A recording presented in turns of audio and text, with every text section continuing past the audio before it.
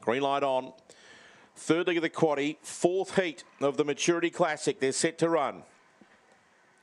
Racing, House of Turbo jumped well from out wide, is powering across and will lead easily. Wild Jazz got through to second. Third, Ethanol Water, nice and handy. And then came Zipping Kai, deeper he shines. Well back was Jetstream Icon, Yamanu Bale, and last of all was Kenya Hypersonic. House of Turbo is not waiting for them. 4 or 5 clear. Trying hard was Wild Jazz. Running on now was Ethanol Water. The leader was House of Turbo. Ethanol Water is eating up the ground and will win.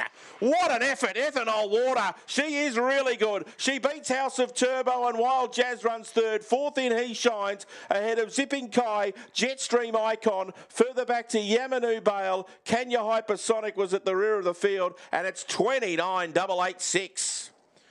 Oh, she is really good. She is really good. And when she was that close, I know she was probably half a dozen lengths or so off the leader.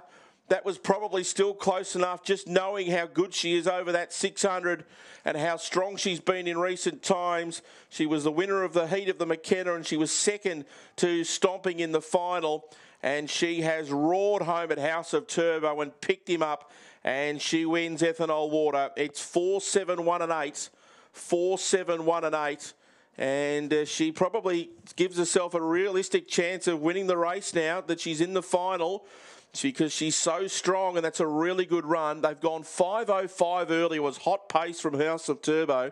17.63, 12.26, 29.886 is the time. 4.718 on race number 7. House of Turbo.